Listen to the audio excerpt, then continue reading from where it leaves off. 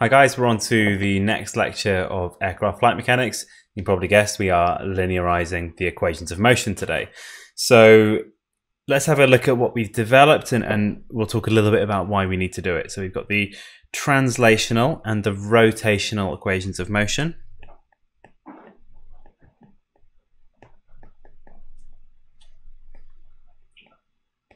And together these 6 equations comprise the aircraft nonlinear equations of motion. We've also got these ones here. These take Euler rates and put them into aircraft body rates. So this is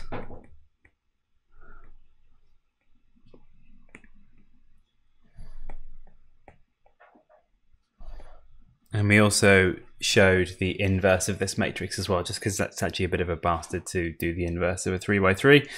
So these are the ones that we want to use, and then we've also got these ones that help us describe aircraft position. So let's first talk about how we know they're nonlinear. Again, this is really obvious stuff, hopefully, but let's just remind ourselves. You can see I've put these in a slightly different format to how I would have presented them previously. So I've just put all of my non-conservative forces, so that is the aerodynamic and the propulsive forces, into a single term, x, which is just the x force. So that was equal to d cos alpha plus L sine alpha plus t cosine theta t, which is the thrust axis inclination. So let's just think things that help us, or things that tell us that these are non-linear. We've got trig terms. So here we've got things that are trigonometric terms of the aircraft attitude. We've then got products here. So here, this is the x equation of motion. So the x equation of motion is a function of the x acceleration and then the products of the off-axis velocity. Okay, so those products don't help us. Those are going to be nonlinear. And then this is a very nonlinear expression because we've got trig terms in here. Alpha itself is a trigonometric term, so alpha is defined as the arctangent of W on U. And then we know that the lift is going to be a nonlinear function of alpha as well. I'm just going to remove my dog because she's scurrying around making a lot of noise somewhere. Bobby, can you get out and do something else, please? That'd be great. Whatever you're doing, it's very noisy. I love you. Go somewhere else. Thank you. Okay, so she's now just being annoying here instead. So we know that alpha is a nonlinear function of W and U, and then we also know that lift is a function of alpha, so it's a nonlinear function there. This whole mess of an equation that we've got up here, then, big nonlinear thing. Same, we could do similar expressions here and look at these two as well. But we could use these expressions. Now that we've got computers, hopefully we've all got computers, we could take, let's just define something here. We'll say that our state variables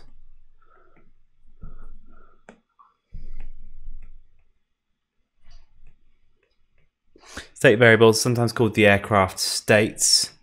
These are U, V, W, P, Q, and R. And these are enough to describe the aircraft motion at any given instance in time. So we can see that we've got the aircraft, say for example, the aircraft acceleration is going to be related to the other states, and then some non-state variables around here. Okay. So we could, for example, using these equations, I'm going to just go and ask my dog to move again. This is the 3rd time I've tried to record this bloody lecture. Poppy, I love you, but can you do that anywhere else? Literally anywhere else in the house. That would be great. Okay, this bone, go and chill over here. Thank you. You can be in here, but if you're going to be in here, don't do that. Okay, back again. So, it's getting ridiculous. So we could take these equations, these coupled nonlinear equations, and we could time march them.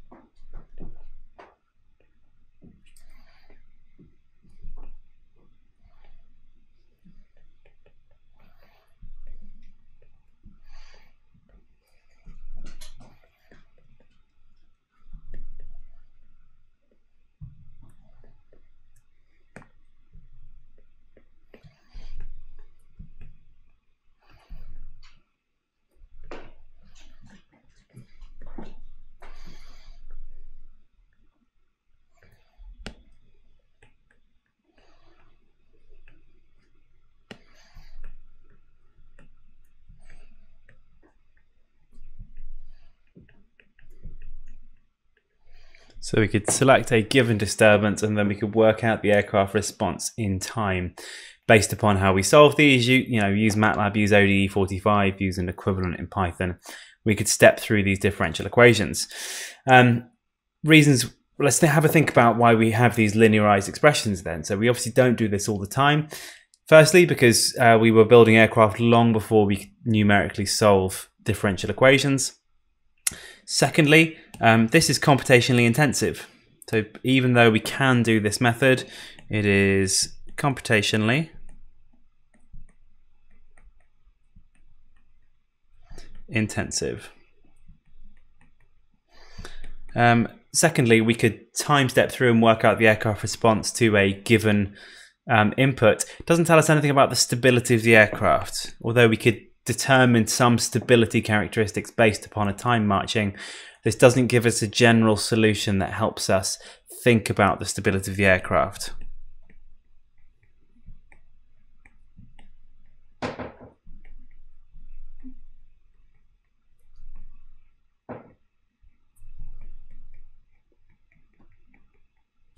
And lastly, I'll say this because it's inelegant.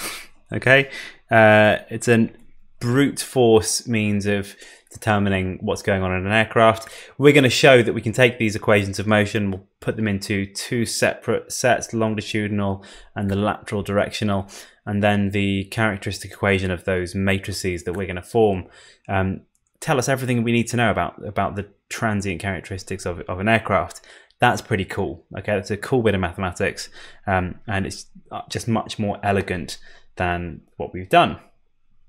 So let's think about how we would generally solve a sort of any system and look at its transient characteristics.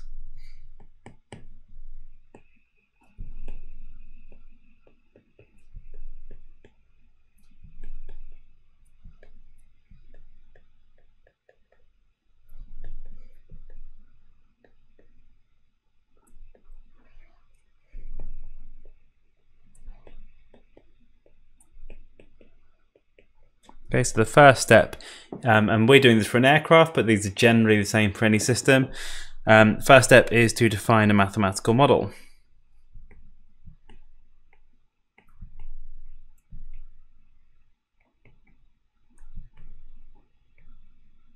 Okay, so back in module 3, we're done. We've got that. We've got our mathematical model. We've got the aircraft equations of motion. 2, we're going to determine the open loop stability characteristics.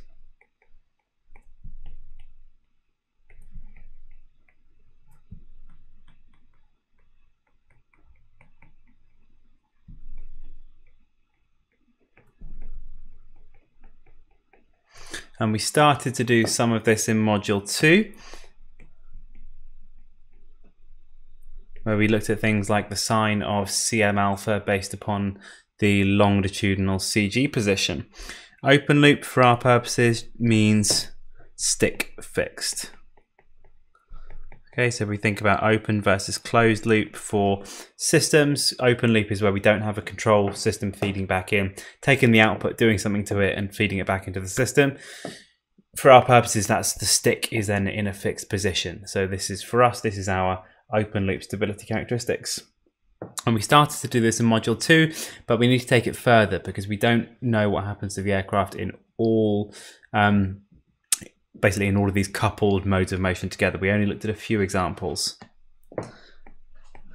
Then we can look at the transient characteristics.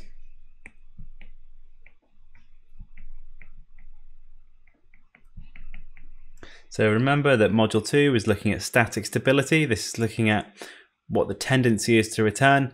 Transient characteristics, does it actually return?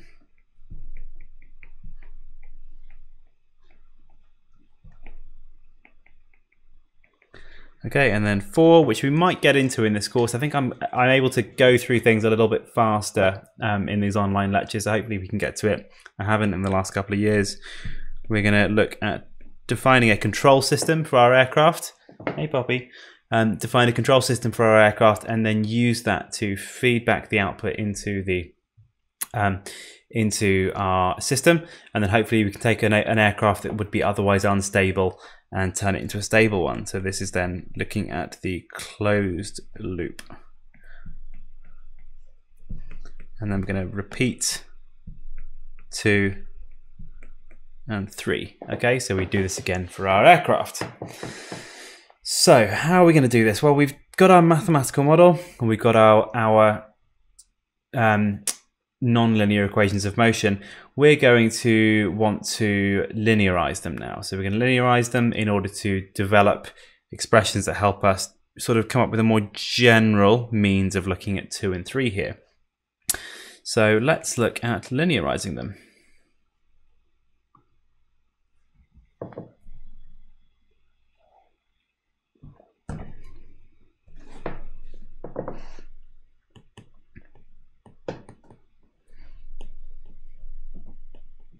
So you've already used some of the theory for linearization. You might not have realized that's what we were using.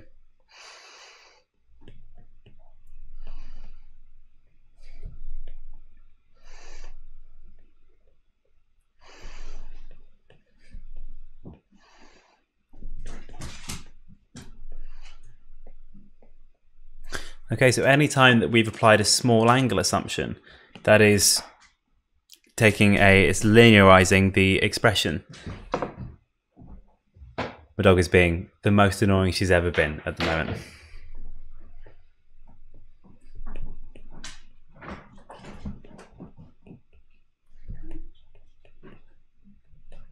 Thank you, love.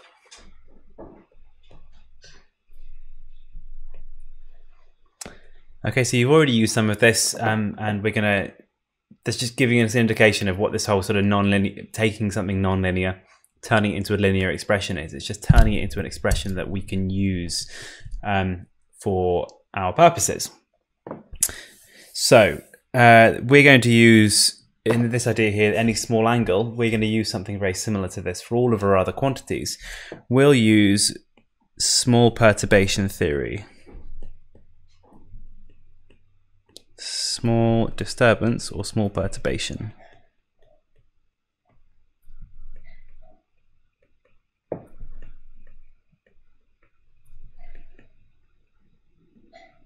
And the basics of this theory is that any aircraft state or non-state variable can be made of 2 things.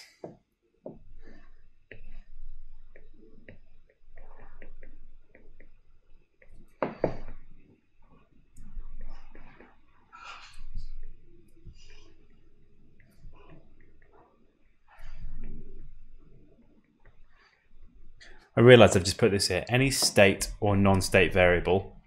I could have just said any variable, but okay, any state or non-state variable can be represented at a given instant in time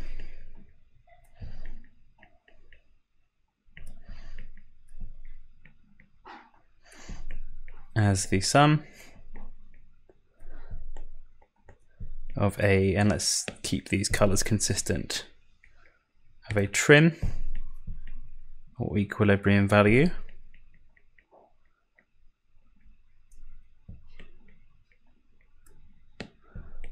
and a small perturbation. Nope, let's keep these in red.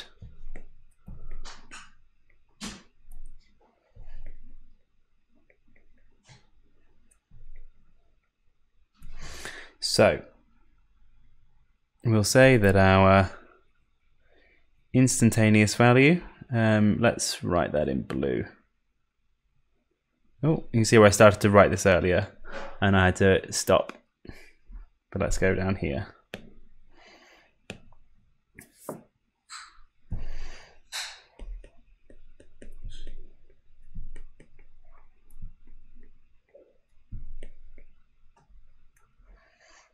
This is the second time I've gone through this because my computer wasn't recording properly, which is super fun when I've gone through 30 minutes of talking at the camera, recording a lecture. But that's why all of this has been pre-written.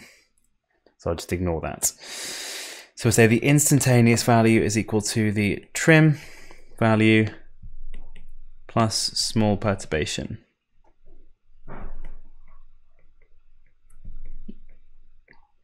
So we need some nomenclature that's going to help us represent these different things. And the nomenclature for these gets a little bit inconsistent, like all of flight mechanics. It's inconsistent from book to book to course to course. I've tried to keep this in a means that's consistent. Following what Louis Schmidt uses in his flight dynamics book, which I think is really good. It's similar in some parts to my own undergraduate notes. There's bits that I don't like from my own undergrad notes, so I've changed them this year.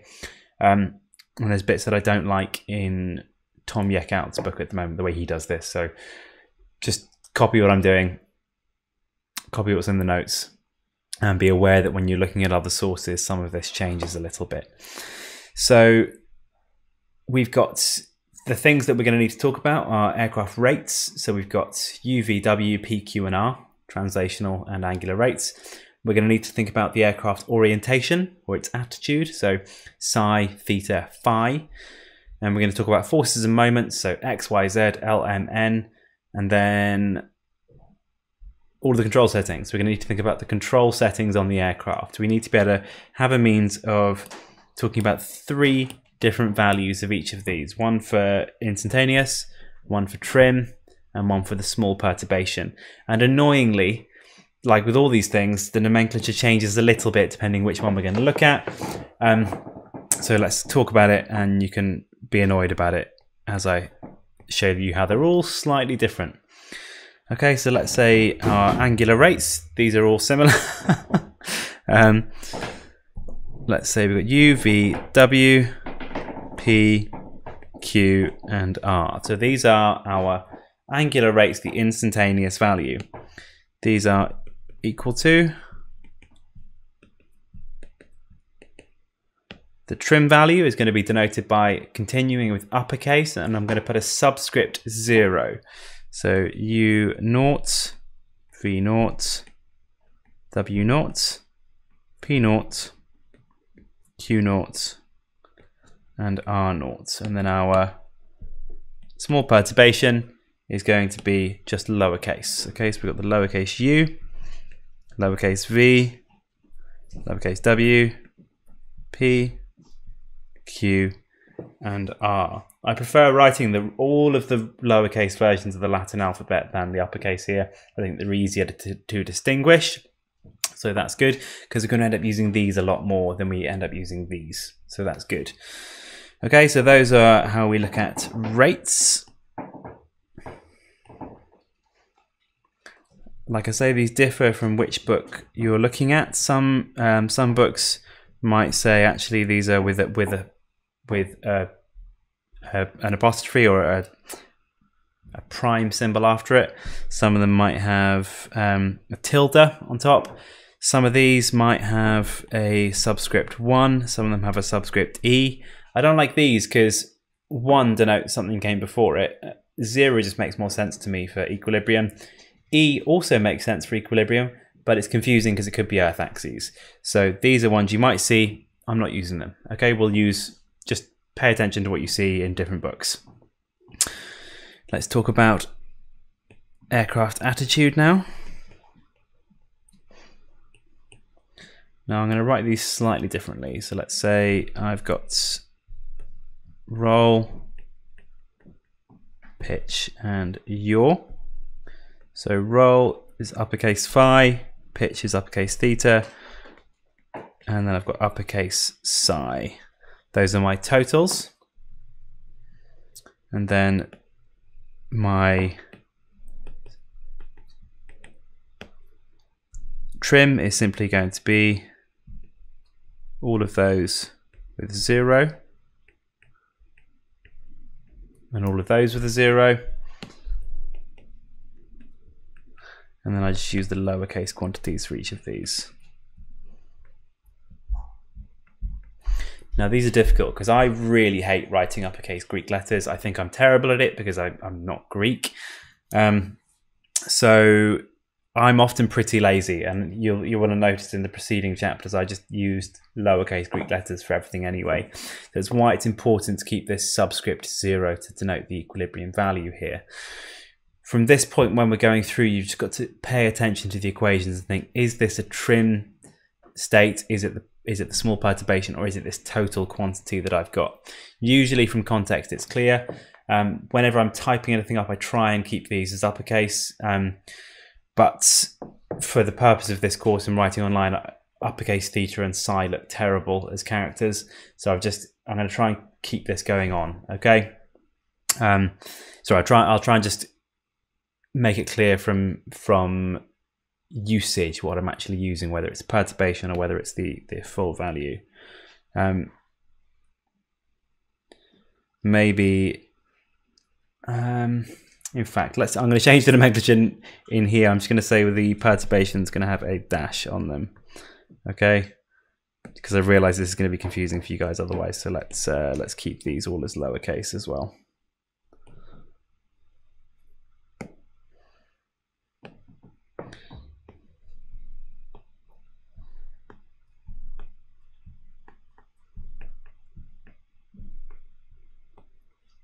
Okay, and the colors are all wrong anyway, but we've got the total, trim, and small perturbation here. Okay, I'll adjust the notes to include these primes here. This sort of makes sense, otherwise it's going to get confusing and it's inconsistent with module 3. So this way I've just written it is consistent, makes sense. I'm going to update the notes. So those are our attitudes. Let's think about forces and moments.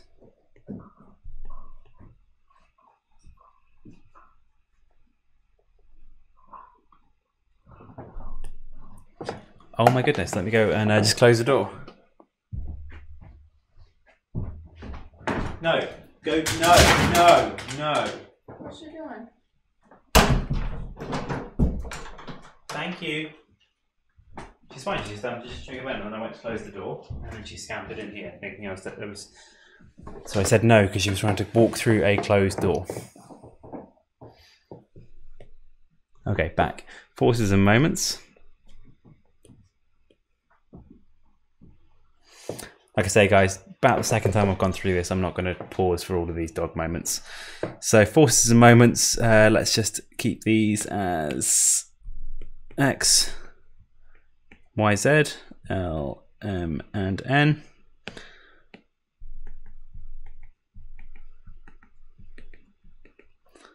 These are equal to the total value, sorry, the trim value.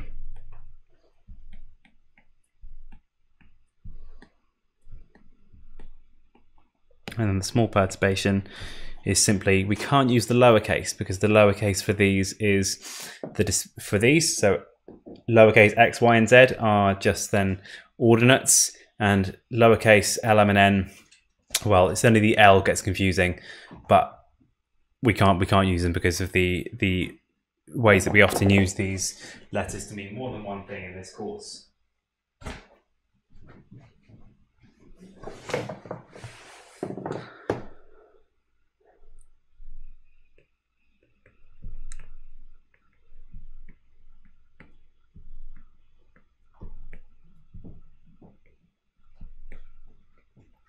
Okay, so those are the forces and moments. And the last ones we've got are the control settings.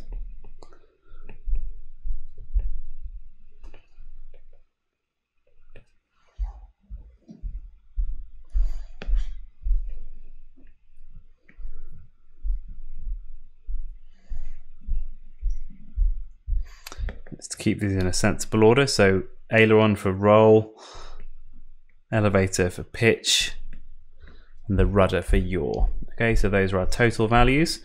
These are equal to the trim,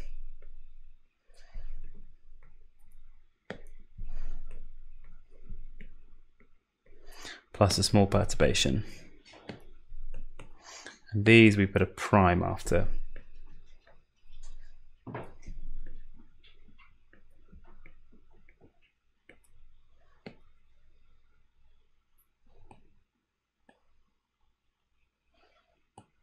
Okay, so that's our procedure that we're going to use to take all of our variables, and we've now got wherever we had one variable, we've then got two to express it instead. I'm just going to ask Poppy to move again.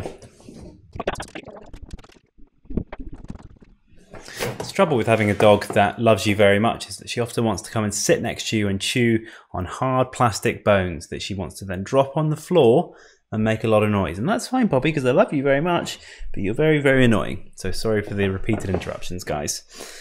So we've now got this means that we can represent each of our variables, both state and non-state variables, by the sum of a trim value and a small perturbation. So we're going to follow the same procedure each time when we non-dimensionalize each of our equations. So let's talk about how that procedure is going to work.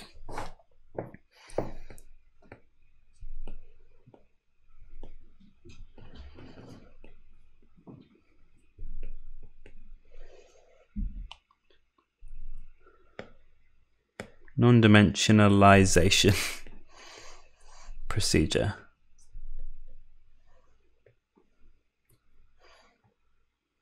Still not certain that's spelled correctly, but I'm just going to go ahead with it anyway. So we'll talk about how we're going to go ahead with things. So we're going to make some assumptions about our trim state.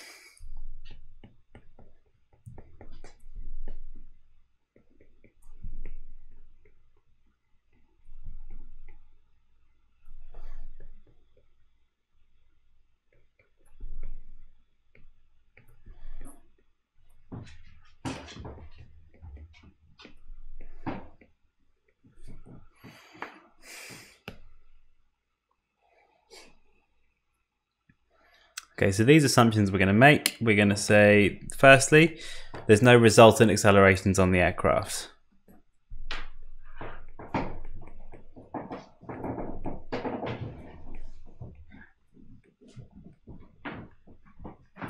Okay, this isn't really an assumption, this is just the definition of trim.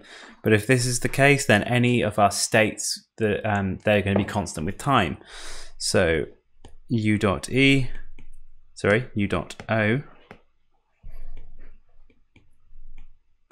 equal to V dot O is equal to W dot O, which is equal to P dot O.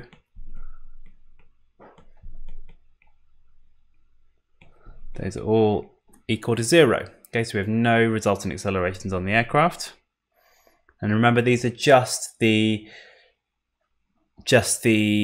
trim value of each of these. So there will still be, this doesn't mean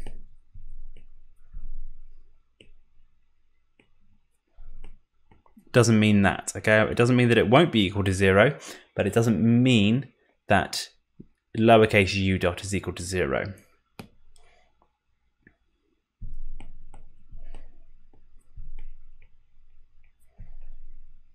We're going to assume we have no angular velocity in our trim state. So that's P is equal to Q is equal to R. So those are all equal to 0. Our aircraft isn't turning, or it isn't changing its attitude, I should say. We're going to further assume wings level. So that means that our equilibrium roll rate is 0. And we're going to assume that we've got symmetric flight.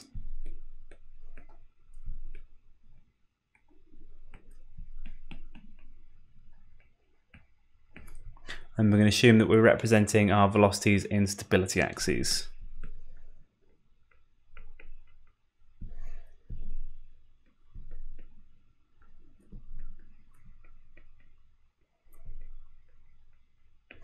So that means that V naught is equal to W naught. Those are equal to 0. So these are going to help us because we're going to be able to use these when we want to non-dimensionalize our equations. So these are our trim assumptions.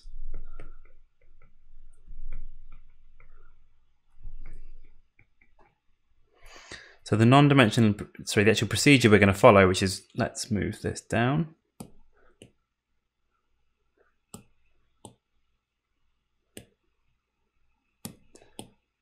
You see, I wrote the heading before I realized I should have spoken about the trim states.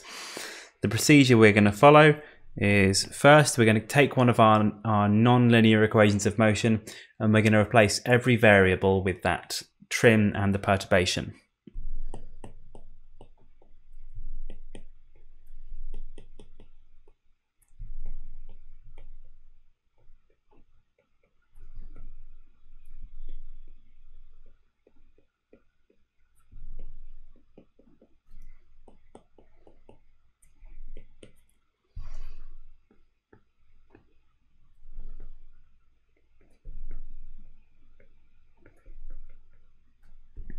Okay, we're then going to say some of those we know are going to be equal to 0, so we're then going to remove 0 terms from our trim assumptions.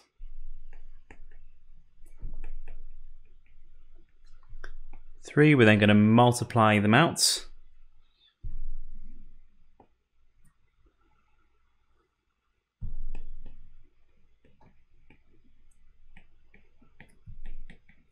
And we're going to remove all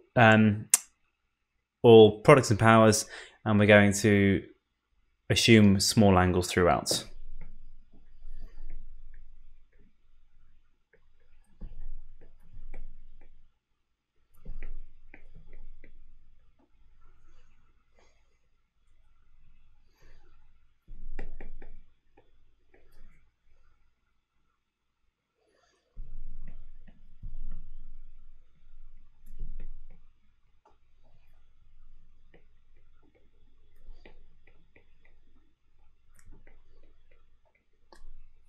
What do I mean by products and powers of small terms? So if we've got A is less than 1 and B is less than 1, then A multiplied by B is much, much less than 1. And for our purposes is effectively equal to 0, so we can just get rid of it. Okay, and once we've done this, we've multiplied everything out, we're then going to take the original nonlinear equation and we'll just evaluate it at the trim conditions. So we'll see if we can come up with something that when we substitute it back into here, it helps us get rid of things. And this will become clear when we go through an example.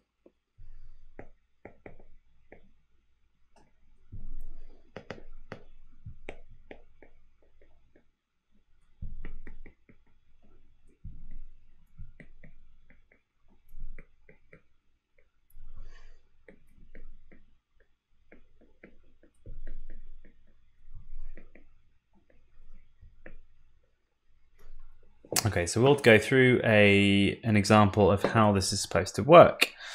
So let's start out, makes sense, start out with the x equation of motion, x equation translational motion.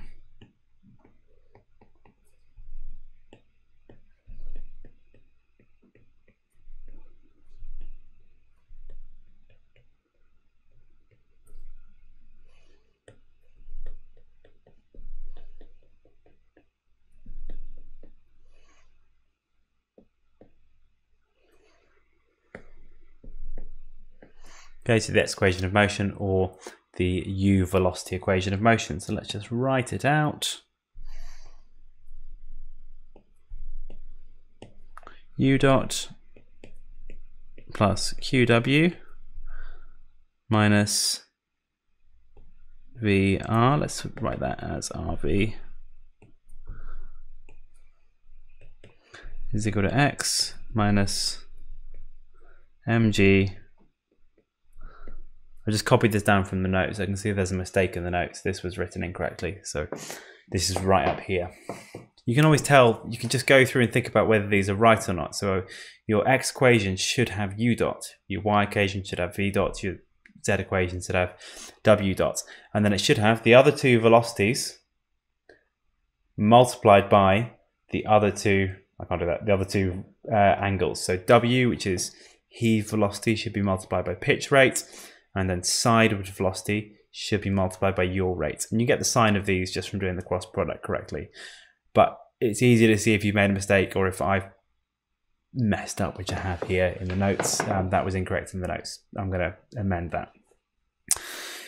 So we've got our equation of motion. Now what we need to do is we need to replace everything in here with the trim plus the perturbation. So then u dot is equal to ue plus u Q is equal to QE plus Q, and so on. So let's go through and do that. So M U dot U dot 0.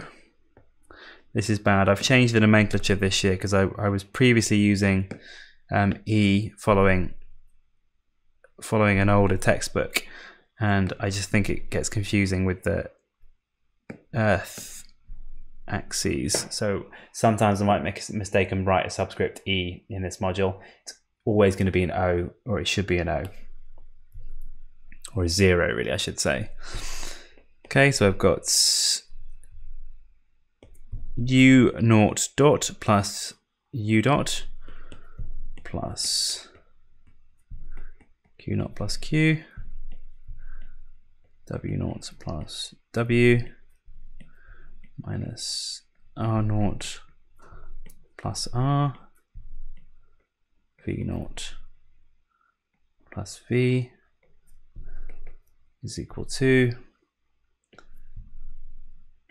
X naught plus delta X minus mg sine theta naught plus theta prime. Yeah, that's the nomenclature we're using. So this is now my expression where each of my variables has been replaced with the trim small perturbation. So we know we can get rid of some of these from our trim assumptions immediately. So we know we can get rid of any of the rate terms here. So there isn't any acceleration. So no acceleration. Let's do these in different colors. Let's say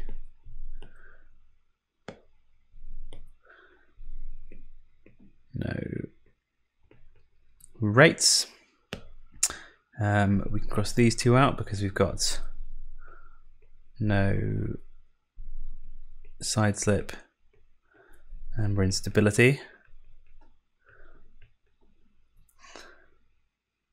Okay, so that's all we can do to the left hand side. We can we've got because we're in equilibrium, we can also we're not going to do it yet. We're going to sorry, I was about to say we can get rid of X naught. We can't get rid of it yet. We will do. But what we can do is we can use the sine addition formula to multiply this out. So let's say sine of theta naught plus theta dash is equal to sine theta naught cosine theta prime plus sine theta prime cosine theta naught.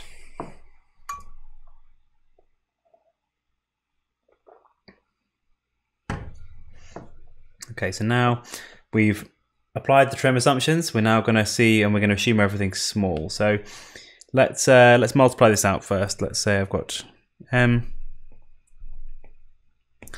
nu dot plus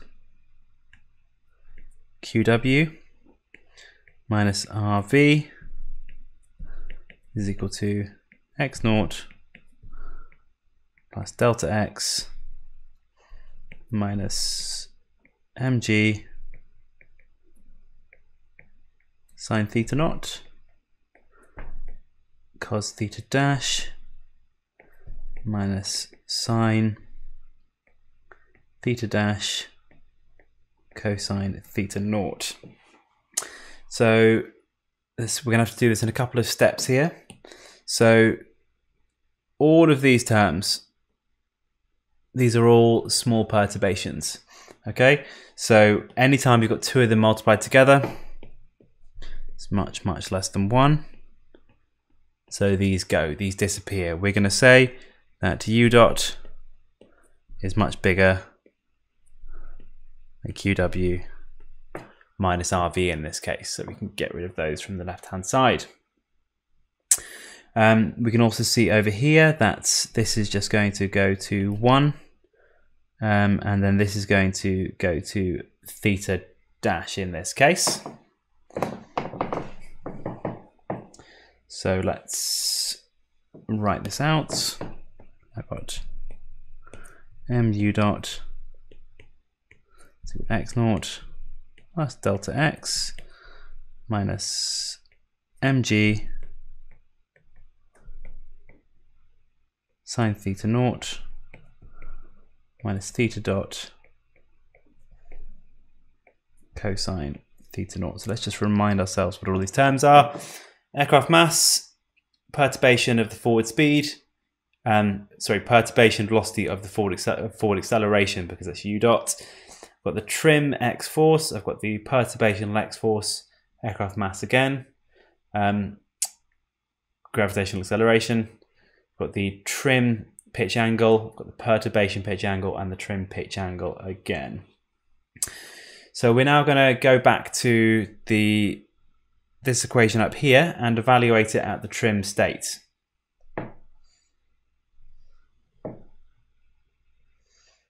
Let's just rewrite the equation down here.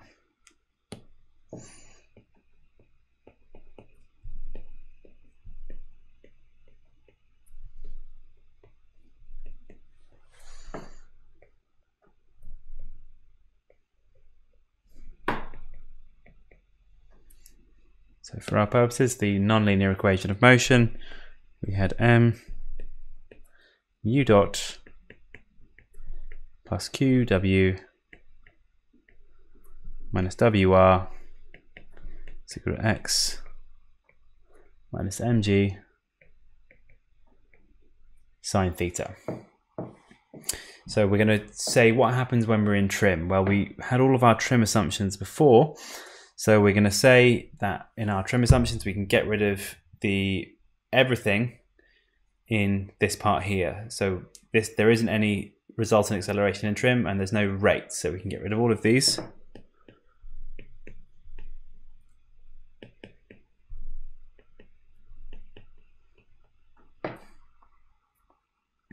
Okay, and then we replace the theta with a theta naught, and we replace x with an x naught in this case.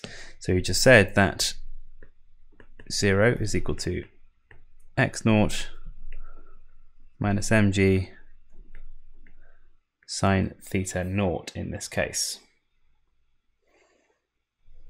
So looking at this expression up here, let's just highlight this in blue. No, it's not a highlighter, that's a pen. X minus mg sine naught is 0. So x naught minus mg sine naught. We can, that hasn't sort of highlighted. This is highlighted here, and this is highlighted up here. Okay, so this is equal to these two terms here. Okay, so we can just get rid of them. So we can substitute this into, let's say,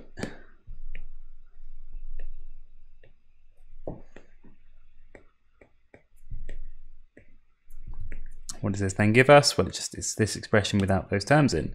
So we have m u dot is equal to delta x plus, there's a mistake up here. Mistake is there should be a plus sign in here, sorry.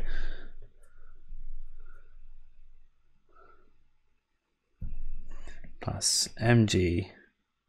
So now this is minus down here. Yeah, that's right. Okay, because there was a minus sign in front of the bracket and I forgot to collect that into the bracket.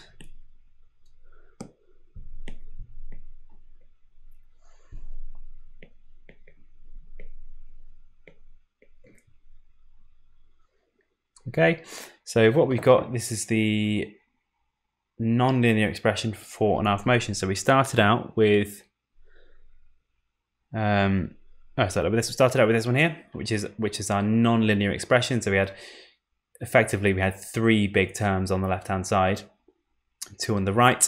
We said, well, actually our nonlinear expression is that all that really matters is the perturbational velocity. Okay, so this is the only bit that matters. We went through the whole procedure to get there, and we will have to use this procedure each time. If we do the same with the rest of the expressions, we end up showing Let's write these all out. So mv dot is equal to delta y minus m u naught r plus mg phi naught. It's not phi naught, that's phi prime cosine theta naught. So it's the perturbational roll angle and the steady state pitch angle.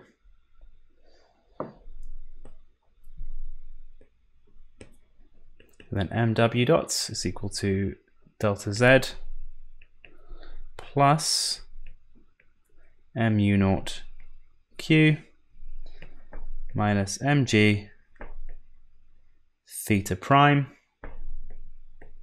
sine theta naught. So this is then the perturbational pitch and then the trim pitch angle in this case. Let's just make sure we've got these highlighted out. So we've got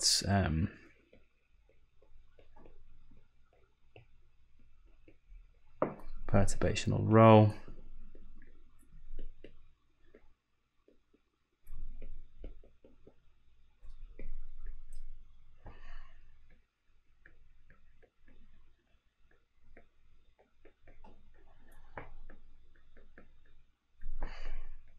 so that was a bit confusing for me to go through this because I said we would change those nomenclatures to include those primes. The notes that I wrote this morning don't have those in yet, so I was getting a little bit confused there. I would like you guys to go through and do these two non-linearizations. Okay, so it's the exact same procedure as we just did to get this, to get these two. And if you do this, show me your working, scan your working, post it on Slack. If you do it before Wednesday, I'll give you some extra credit for it. I want to see you doing this stuff. I want to see you getting it done. Okay. First, however many people I think it being valid to do. Okay. Similarly, we can do the exact same thing with the rotational equations of motion. We end up with I xx p dot minus I xz r dot is equal to delta L I yy q dot is equal to delta m. That's a nice and easy one. And then I zz r dot minus I xz p dot is equal to delta n. Just the same, guys. I want you guys to be able to go through and get these same expressions. So we again start with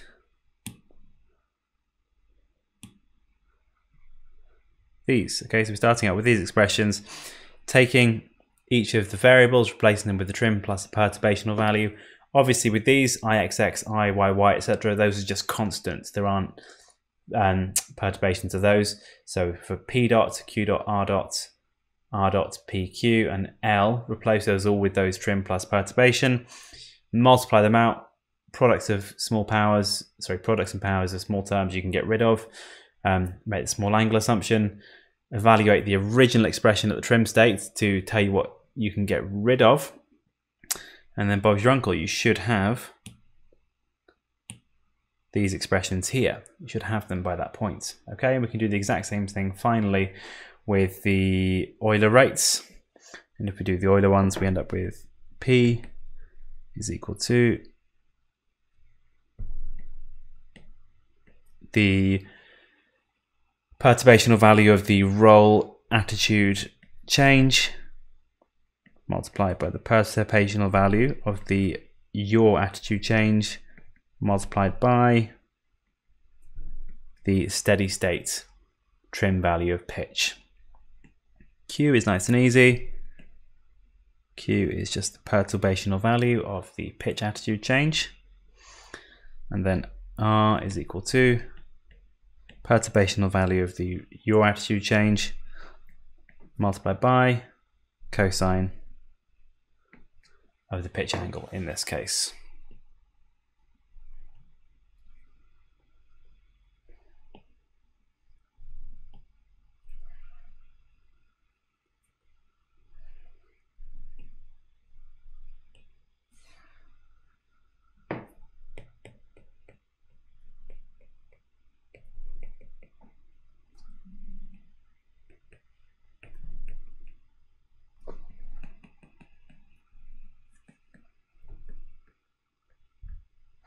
So make sure you can get all of these expressions. And like I said, if you do it, if you post it to Slack and do it before Wednesday, and you know, it's not everyone, but in fact, I don't even care if it's everyone, post it, put it on there. If it's your own work and I see it, I'll give you a small amount of credit for that. I just want to see you going through the work and showing that you can do this stuff. Okay.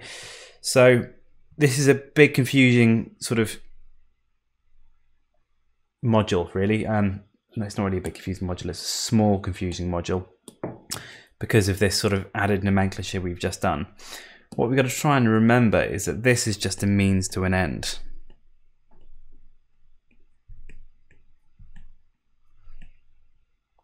Okay, we'll be using this to create a set of expressions that we can use to analyze aircraft transient characteristics. So now we've got these linear equations of motion. You might think we're done. We've got a whole bunch of crap to do with these, I'm afraid. We're going to go through and we're going to, fundamentally, a lot of what we're going to spend our time doing is doing a Taylor series expansion to work out the partial derivatives of these with respect to everything.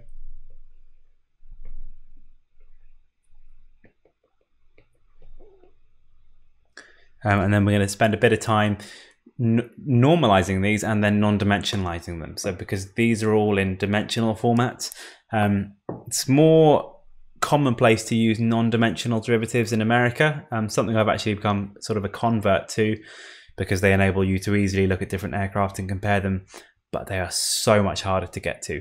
Okay, we'll develop these into the dimensional equations of motion in concise form, and I'll show you those, and then we're going to skip over how we convert them fully into the non-dimensional format, and I'll give you a lot of the equations that help us because that's actually a bit of a pain to do that bit of conversion.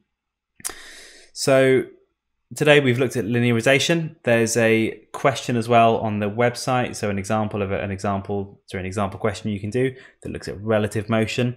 So it's not just these that I need you to be able to do. I want you guys to be able to linearize expressions for everything we've done so far. So for example, the velocity of a point of the aircraft that isn't the aircraft axis, you can develop the velocity and the acceleration of that point using Coriolis theorem, and you can then use this theory to develop a nonlinear expression for that. Okay, so we're going to move on with continuing to build up these nonlinear expressions. Ultimately, we're going to end up with the set of equations in state space form. That's going to help us to do cool things like work out a transfer function between a control setting and the output of the aircraft. So we're going to move ahead with this. I'm going to leave this one here today. I'll try and edit out all the bits where I've asked my dog to move. Apologies for the disturbances today. If there are questions, put it on Slack, and I will see you all on Wednesday.